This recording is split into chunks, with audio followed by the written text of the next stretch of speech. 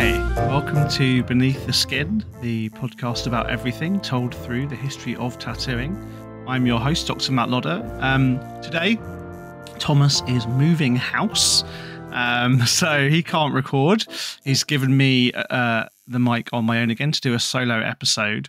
I had a huge list of things that I could have done, and a lot of them intersect, I think, a bit closely with things that I've already talked about recently. I mean, things that are on my mind, but and there are some things that I wanted to that I think would probably work better in conversation with Tom, talking about some particular issues and things. So I want to kind of do, instead of a real kind of deep dive of history, I suppose, I want to talk about a tattoo artist who was really important to me when I was first getting excited about tattooing as a teenager. And he's a guy that's connected in with Ed Hardy. He worked for Ed Hardy, as we'll talk about in a second. So there is that kind of thread there. He's a guy who has been, I think, become really mythologized, not only because even when he was still working, he was like roundly hailed as like one of the greatest tattoo artists working at the time, but also particularly because he retired from tattooing and is generally a kind of pretty reserved and introverted guy and doesn't talk much about his work. So he's become this kind of mythologized figure, basically. And I'm sure a lot of listeners to the podcast will have heard of this guy, but some of you might not have done. And I kind of encourage you to go and after this episode, go and check out his work, both his tattooing, also his music in particular, and his poetry and writing. The guy I want to talk about today, if some of you might have guessed even from that introduction, is Dan Higgs, Daniel Higgs. Dan Higgs was, when I've told this sort of this story in broad strokes before. When I got excited about tattooing when I was very young, for all the reasons you've heard me talk about before, but when I really started, I was sort of hurtling into my teens, and the opportunity to actually get tattooed was beginning to present itself. I would, even when I was sort of 15, 16, every time I'd go into London, I'd pop into Tower Records, and in Tower Records, they'd have like import punk CDs, import punk records, and also tattoo magazines and tattoo books. And it must have been, I guess, like the sort of mid to late 90s, like maybe like before I went away to uni, like 96, maybe 97, when, some friends of mine were starting to get tattooed. They'd been, underage, popped down the tattoo shop around the corner from where my school was in Chelmsford. And they were coming home with little bits and pieces of, flash off the wall or whatever. And the stuff that they were getting looked nothing like the stuff I started seeing in these magazines. And I think more than anyone, the work of Dan Higgs is like burned into my brain as like, holy shit, that is like everything I, thought tattooing could possibly be and more, right? And I didn't know much about him. In fact, I'm thinking like, so I think my first encounter with Higgs's work must have been in Tattoo Time number 5, which is the Art from the Heart issue. It was published in 1991, but there's no way I bought it in 91. I must have bought it, as I said, probably in like 95 or 96. And in that book, there is, some just incredible, like so many images in that, just that one episode have burned into my brain. There's images of Bob Shaw. There's like absolute iconic images of Bob Shaw getting tattooed in the 1940s. There's an incredible interview with Mike Malone, an article about Tom DeVita, and there's also an article which is called Weirdo Art and American Classics. And that's written by Ed. And it's Ed kind of talking about, and I cite this article in this chapter in my academic article that I was chatting to Ed Hardy about. If you listen to that interview that I did with Ed about a decade ago, I was talking to him about this academic article that I'd just written. called New Old Style, where I was thinking about the relationship between, tradition and novelty in tattooing, particularly in kind of quote unquote traditional tattoo art. And really, I guess this article from Art from the Heart, from Tattoo Tome number 5, Weirdo Art and the Rebirth of Bold American Classics, is basically about that same question, right? Like, it's about the return of what would go on to be called old school or American traditional, but about how it had returned and been remixed into something like newer and weirder and cooler. Ed talks and includes images of work by Dave Lum, another like incredible guy whose images, if anyone, another one of these books that a lot of us got when we were younger, before we even were able to get tattooed, the 1,000 Tattoos book, the Henk Schiffmacher book. There's some amazing pictures in there of Dave Lum's work. Just the wildest, like filthiest, hilarious stuff. And he includes in that, in that article, pictures of work by Dave Gibson, by Jill Jordan, who worked for Bob Roberts, by Eddie Deutsch and Brad Fink. All of these basic artists who stand for me as like the first moment I got super excited by tattooing, and really blown away by what it was capable of. And in amongst that is a series of sheets of flash and tattoos, photographs of work done by Dan Higgs, which sort of straddle this really interesting moment between, American traditional and I guess what we would go on to call new school.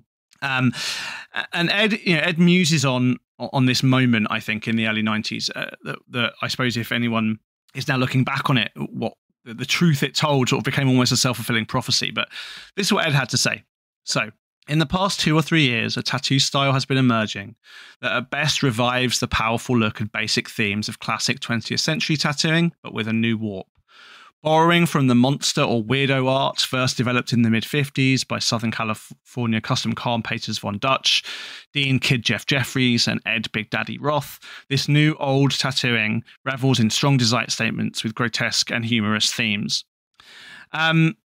He also talks about the influence of Zap Comics and Robert Williams in particular. Robert Williams, another, again, I've mentioned that a big influence for me with tattooing was seeing seeing pictures of Guns N' Roses and older kids in my street walking around with Guns N' Roses t-shirts on, and the cover of Appetite for Destruction is painted by Robert Williams.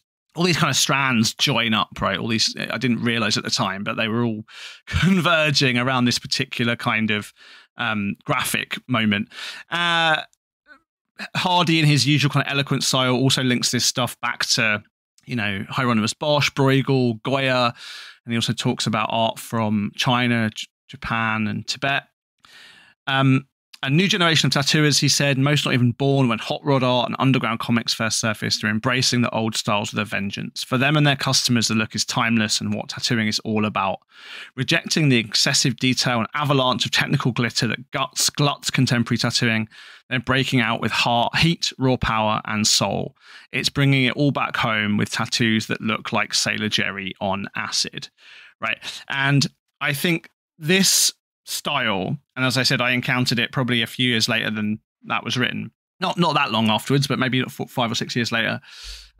Also through the prism of it being possibly foreign and possibly exotic, in being from Southern California, this place where, all the bands and films and art that I loved was from as well.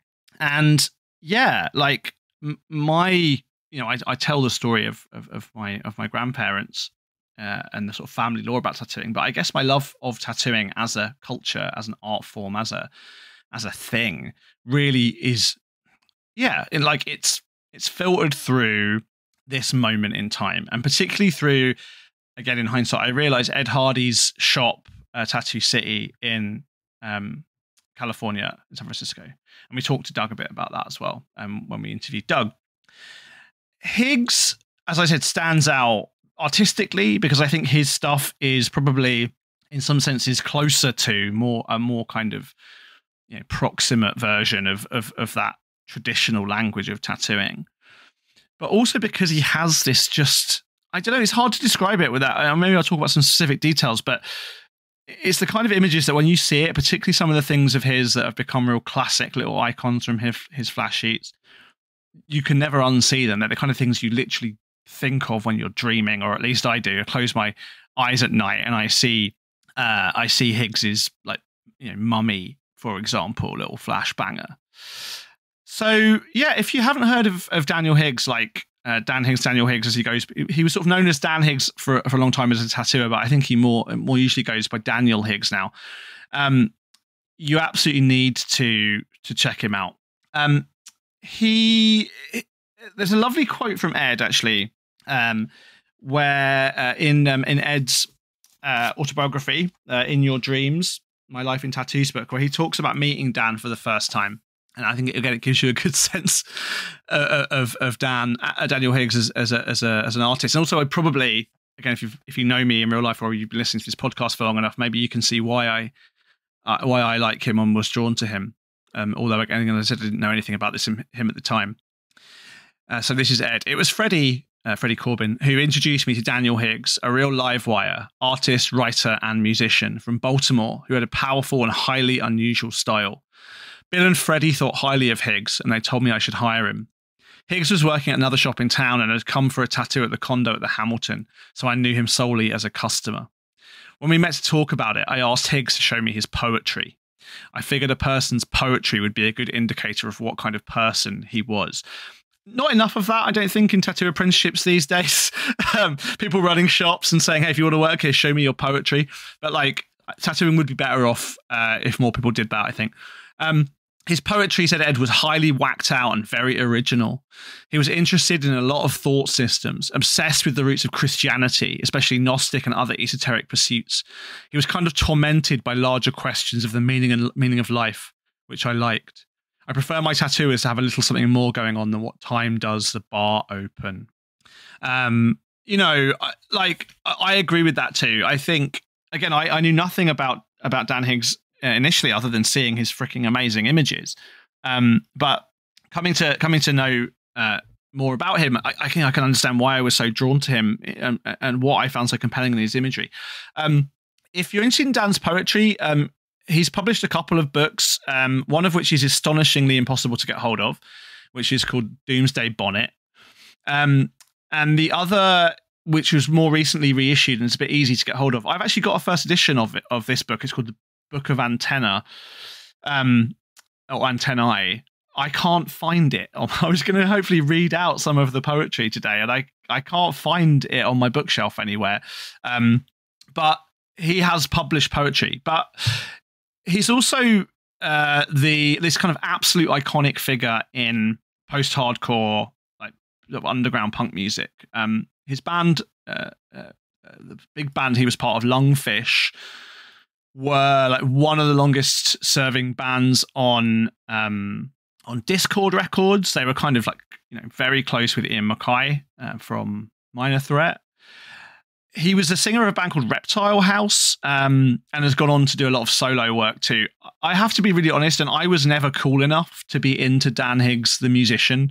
When I went to uni, I met one of my best friends, now best friends, Kevin, who's also a big tattoo guy, and he's an absolute incredible like music nerd, and he knew Higgs more initially as a musician, as the singer of Lungfish, than as a tattoo artist. I have quite bad taste in music, really. The stuff I like is in general quite a bit simpler and a bit more ridiculous than Route One. That's not to say I dislike Lungfish. Like, Lungfish are amazing, but I'm not going to kind of claim to be the world's greatest Lungfish fan. I'm not that cool. But again, like, as the kind of lyricist of that band that are iconic and absolute kind of underground legends, you can see probably how like Dan's, I don't know, how his reputation is proceeding. The other, so as I said, Dan is a introverted guy and not one who really ever sought the limelight.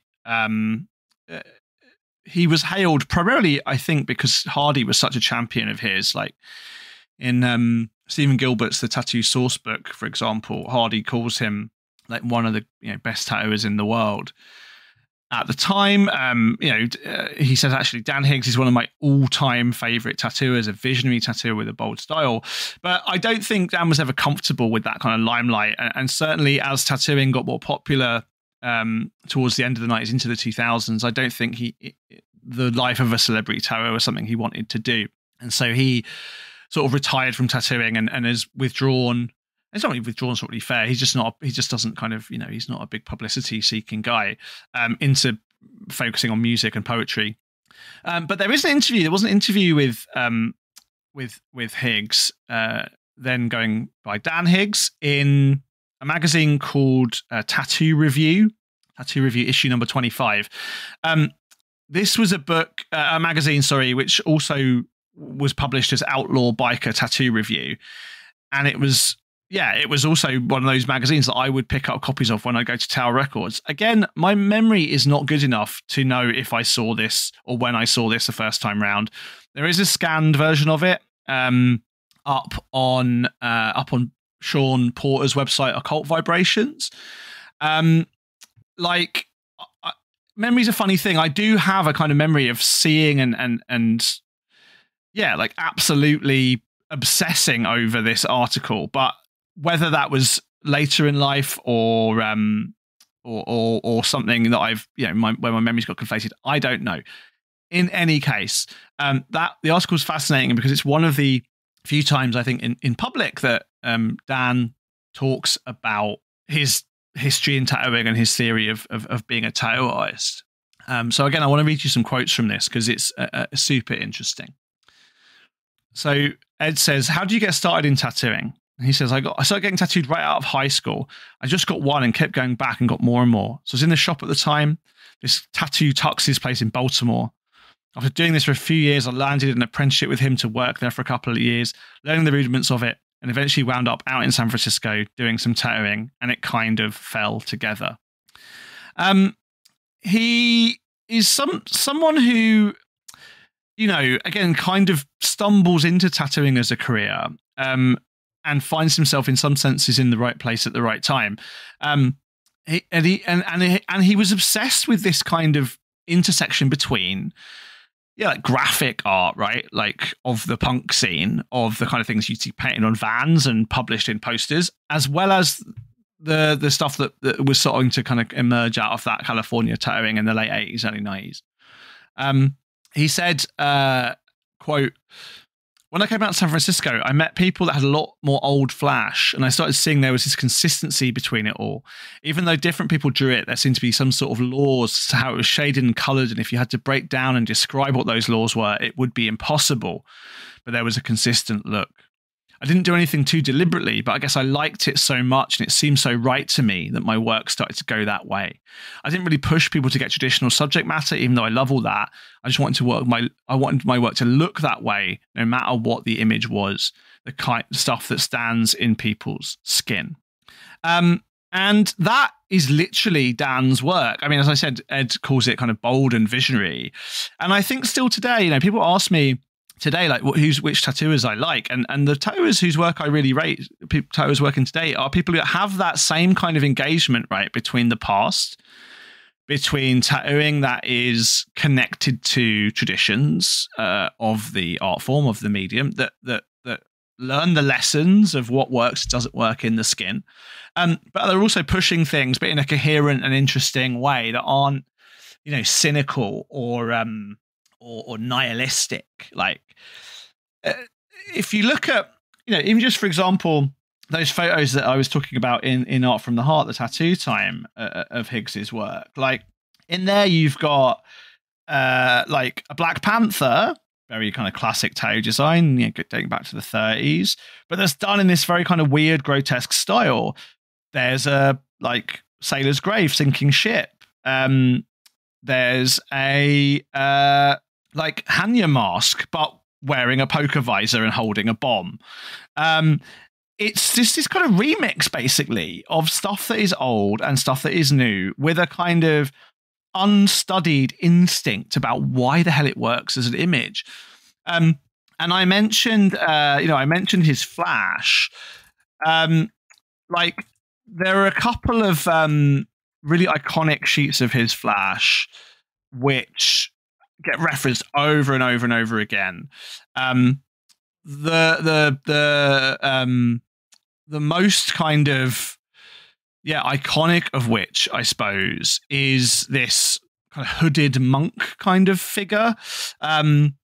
It's this like something that looks like it could have come out of a 70s comic book, but also out of a 1940s Flash sheet, but also out of nothing but Dan Higgs's mind, because it mixes like occultism and strangeness with this absolutely incredibly clean, stylistic, graphic style, with an absolute understanding of how tattooing works. Right, this little like bandaged, hooded figure that is just, for me, like what sums up Higgs's work. I mean, you can also, I think, the other thing to actually like say about Dan Higgs is if you look at some of the stuff that he was doing and is still doing, if you look at the art that he's drawing for the covers of his books, stuff that sort of spans old school with esoteric, with magic, with that kind of Kenneth Anger kind of vibe, you can see a lot of contemporary tattooing is also very, very post-Higgsian, right? Stuff with eyes all over it, stuff with kind of Masonic imagery, stuff that's got pyramids or sacred geometry.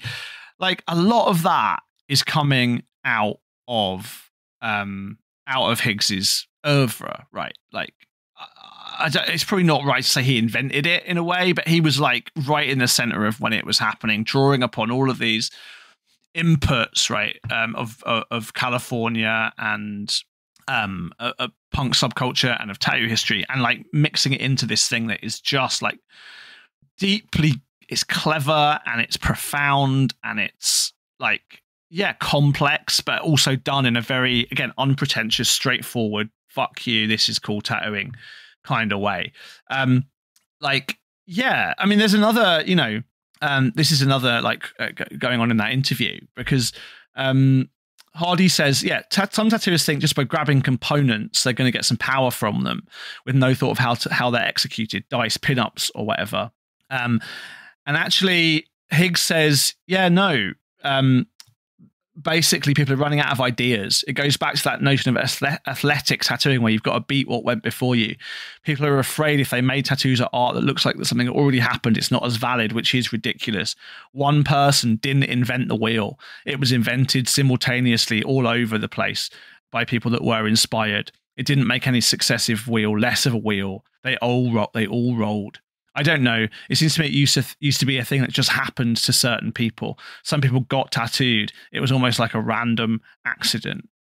So this is like March 1993. Yeah, so there's no way that I would have bought this magazine at the time. I was too young. But I'm certain that somewhere I picked up a copy of this or saw a copy, maybe in Lau's shop or somewhere else. But like that, again, is something that as I said, has become pretty foundational to me. Like this idea that tattooing has to be progressive, it has to push things forward, but only in a way that's like aware and connected to where it's come from. And like Higgs is like the absolute fucking master of that stuff, if you ask me.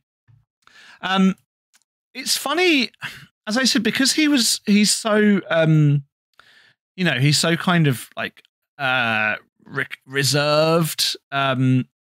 There's not a huge amount about him online, really. Like you have to kind of, he's a guy that the tattoo heads know about, and hopefully now more people will know about him too. But you have to do a bit of work to figure out some stuff about his tattooing. I mean, I love there's a quote that I found when I was researching this from a punk fanzine called Heart Attack from 2004, which is like this sort of hardcore, like quite not. It was kind of like a sort of response to Maximum Rock and Roll, basically. This kind of this like quite slick, but quite big, quite extensive, quite influential DIY punk scene called Heart Attack.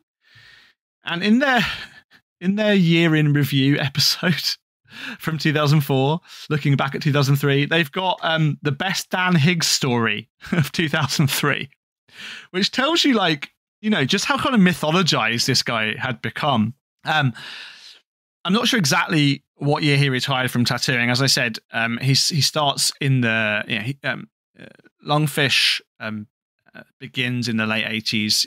He's appearing in Hardy's publications from around 1990, and you know, I think certainly by 2000 or so, he's basically checked out of tattooing and focusing on music. But he's become this kind of myth, you know, like weirdly, another Daniel Kitson, the stand-up comedian, is sort of the same, right? Like, was absolutely this incredible, like, fated talent of the comedy world in the UK, and then went, no, I don't want to do this to be famous. I just want to do it, and basically withdrew from any publicity and TV and panel shows, and now does, you know, basically like small shows to complete fanboys and fangirls rather than the stadiums that he could be filling. Like, he has this kind of integrity thing. The fact that, as I said, there's this best Dan Higgs story of 2003 in the Heart Attack Year in Review is just a good indication of just how mythologized this guy was. You know, he has a big beard and he's kind of messianic. As I said, his music and his lyrics, his poetry and his drawing and his thought is very esoteric and gnostic and weird. And the story itself is amazing, right? So this is best Dan Higgs story of 2003. While driving around the streets of Baltimore, Lungfish's frontman Daniel Higgs was spotted walking on the sidewalk. In true fanboy glory, someone from the car yelled, "Hey, Dan Higgs!" as they were driving by. Higgs did not look towards the car, nor at the catcaller within. Instead, he halted in his tracks and looked up to the sky, combing the clouds for a sign from God.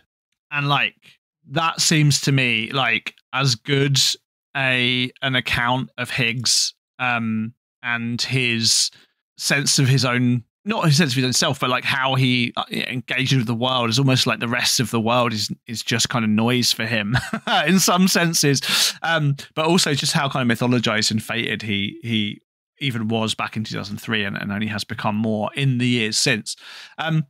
He's done a lot of music since 2003, so you can find more interviews with him. There was an interview, for example, with the Quietus, which you can find online back in 2019 when he was performing at a festival. And he talks a lot in there about his musical history and about how he kind of relates to his own back catalogue and to the music that he grew up with. But yeah, he's this figure that I think, you know, as I've talked about this before a lot. Again, a lot of the tattooers that I love, both contemporary and from history, are tattooers who had the good grace to talk a lot to newspapers. And Ed's there, of course, and Sailor Jerry and Al Hardy and Alex Binney and Sutherland MacDonald and George Burchett and Samuel O'Reilly and Martin Hildebrandt, all these guys and gals to some degree who'd have the good grace to speak to newspapers and to, you know, get stuff that was recorded. Higgs is like the opposite to that, and I guess I was very fortunate to kind of stumble across him at the time when my mind was like absolutely open to buy what the fuck he was selling, at least visually. Another kind of insight into that same, you know, again, like if you want to try and sum up Higgs, this is quite a good sign. This is also from an interview with Ed, this time done with Vale, who was the editor of Modern Primitives, in which Ed features, who also published a little book back in 2013 called Interviews by V. Vale with Ed Hardy, which is very good. And that has an interview in it from an interview that Vale conducted with Ed, actually around about 2013, actually, funnily enough, when the book came out. And in that, Ed says, I think tattooing is hard for people to grasp. People would get interested in it because they would see it as this interesting, quote, primitive action. When I started, people in the high art world started stiffing around, and I became involved in some gallery shows of artwork that weren't necessarily just tattoo flash. Maybe it was work by tattooers who worked in other mediums. They were all completely conscious of themselves as artists, and we were going to have this group show in Chicago. Dan Higgs, myself, Manuel Ocampo, and a couple of other people. Dan said we should call our show, and apologies for the slur here, Retarded Hillbillies, because this was right at the beginning of the 90s when outsider art began getting a lot of buzz. Now, of course, we know it goes all the way back to Dubufay's prescient involvement on this awareness of how important and powerful all that art is, the art of institutionalized people, the so-called insane. Of course, the gallery owner didn't think it was funny at all and would never let us use that title. It's like they think, oh, here are some interesting primitives. Some people get thrown off when they see that. What do you mean? You have a fine art degree and know more about historical art than anyone else. They don't like that. There's this snobbery in the art world where they'd even be for it because they liked the fact it was somehow innocent and see primitive, or they were against it because they thought that was all it was. But no one understands the nuances of the whole tattoo phenomenon. Again, I think like that suggestion from Dan to call the show that at that time, and with Ed's reflection of like how that absolutely busts up the pretension of the art world's attempted swallowing up and cynical kind of appropriation of tattooing is just, again, a perfect indication. All the stuff that's just, again, as I said, all there in Higgs's flash and in his tattooing. There are some tattooers today who are enormous Higgs fans who do very Higgs-inspired work. I think, as I said, a huge amount of contemporary tattooing is basically post-Higgs. We all live in the world that Dan Higgs made, I think. At least I'm going to argue that. I'd love to, I think at some point I am going to find someone to either tattoo the hooded mummy figure on me or the hooded monk. Those two little, sigils, which are so iconic of Higgs's work. I think I would love to get one or both of them tattooed on me. I haven't yet, I have to say. I haven't yet. His like post-tattoo work on paper is also just amazing. This kind of what I guess Juxtapoz magazine would call like pop surrealism. Again, Google image search like Dan Higgs flash or Daniel Higgs art, or just type Daniel Higgs and do an image search and you'll see the kind of thing that he's doing. It's this like, I mean, it's funny that even in those early, that early presentation of what he was calling kind of weirdo new school or weirdo new tattooing, Hardy was identifying these references to people like Bosch. I don't think that was obviously in Higgs's tattoo work at the time, but clearly Hardy saw something in that was inspiring. And yeah, like if you haven't heard Higgs's work before or of Higgs, haven't encountered him, I really encourage you to do so. As I said, it's funny because when I'm talking about other tattooers, there's lots of biography to share and lots of anecdote. And with Higgs, like the images and the legacies, I think sort of stand more or less on their own. I don't want to drag this episode out like longer than it needs to be. I've been recording for about 35 minutes, and I feel like I don't want to kind of overwork this. I don't want to kind of really pull any more of the threads in too much detail. But perhaps I'll tell you what we'll do. Maybe like to finish this up, I want to go through this particular flash sheet which is came out of the collection of his flash, and talk about the images that are on it. You can find it on there's a scan of it on Pinterest, even actually, funnily enough. Originals of it are like hen's teeth, basically. But I think if we can go through the images on this sheet, and I'll just talk about them individually, and try and do some what we call an history ekphrasis, try and describe these little designs, try and turn these in completely inappropriate and always inherently flawed way, turn the graphic into words, because again I think it's a good kind of it's a good summary of Higgs's like visual philosophy, right? This sheet. So it's part of a set. In the set, or at the heart of the set, I suppose is perhaps the right way to say it, sits this incredible composition of, again, a real kind of traditional old school type design. It's a cross with a garland, with a skull and crossbones and a banner. But it's so kind of strangely composed, like almost something out of a Masonic sketchbook. Loads of obvious influences from Hardy and from Bob Shaw, from that 1940s stuff, with this absolutely kind of instinctive engagement with color and shading. The banner at the bottom has this just incredibly iconic now shading on it, and it would just be an incredible piece for someone's like upper arm or even upper back.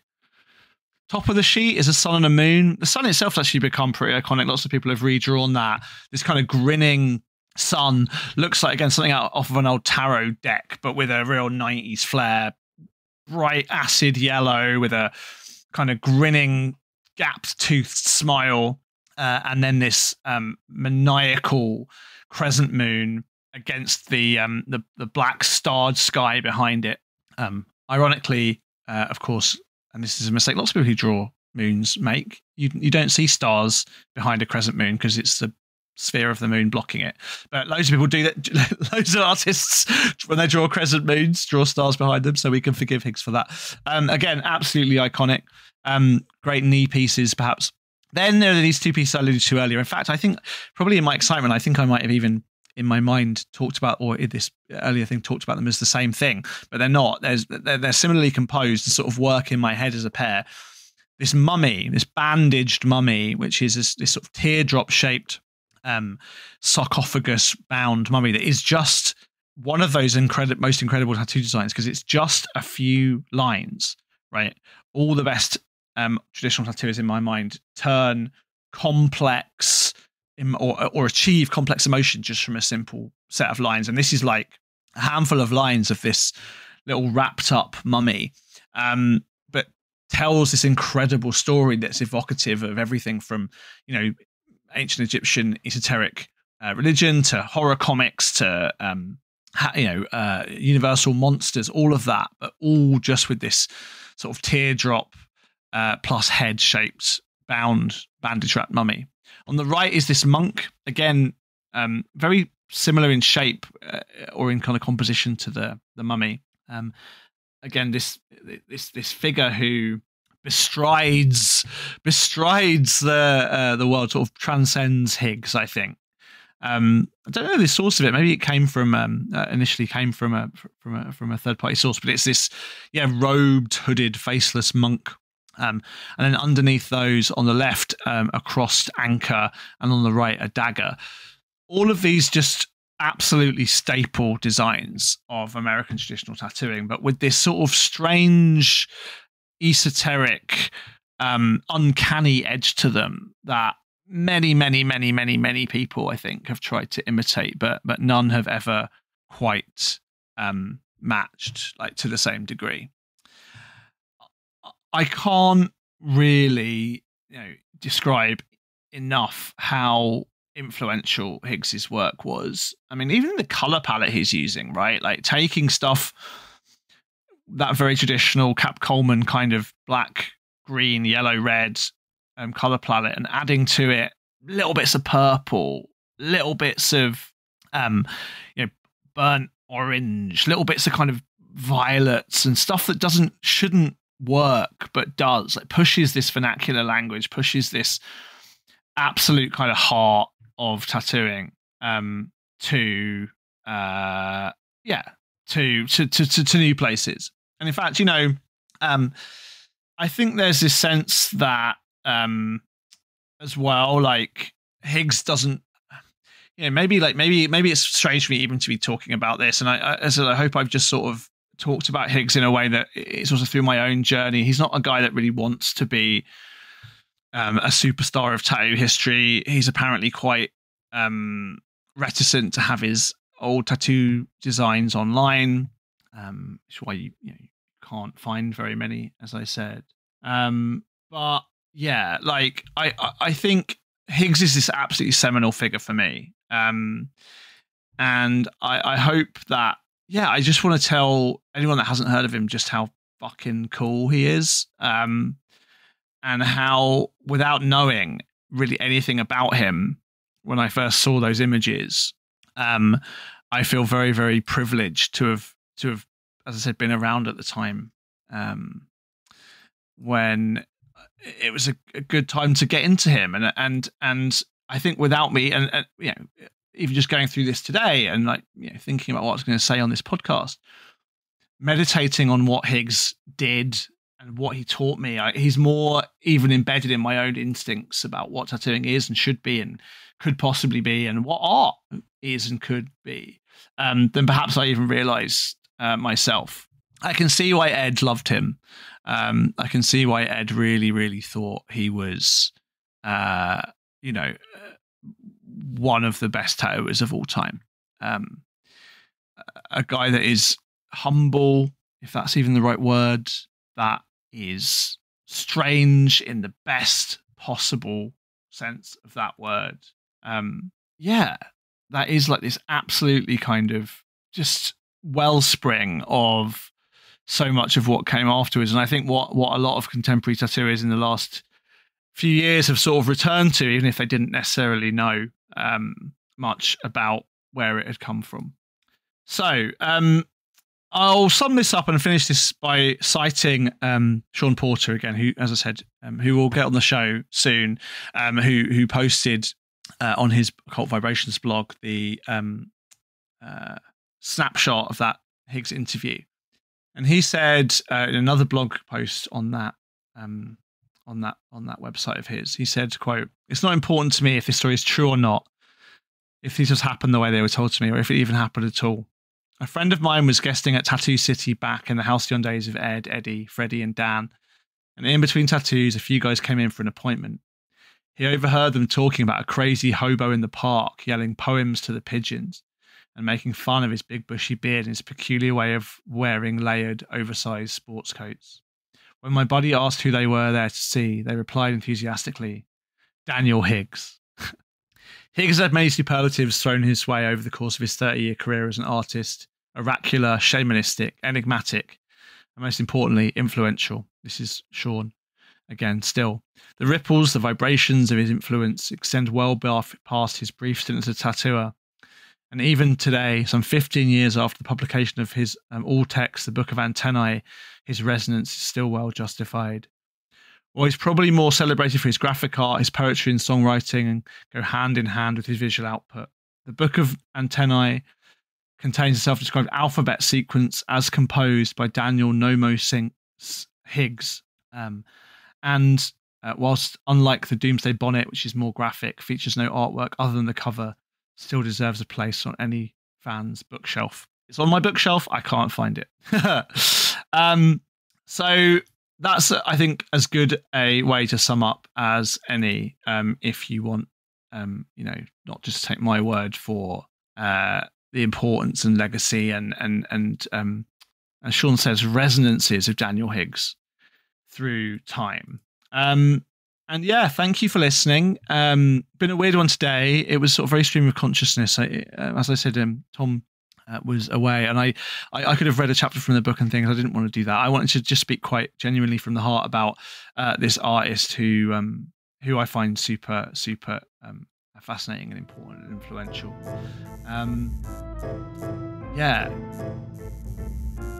Go check out Dan Higgs. And we'll see you in the next episode. Thank you, and bye-bye.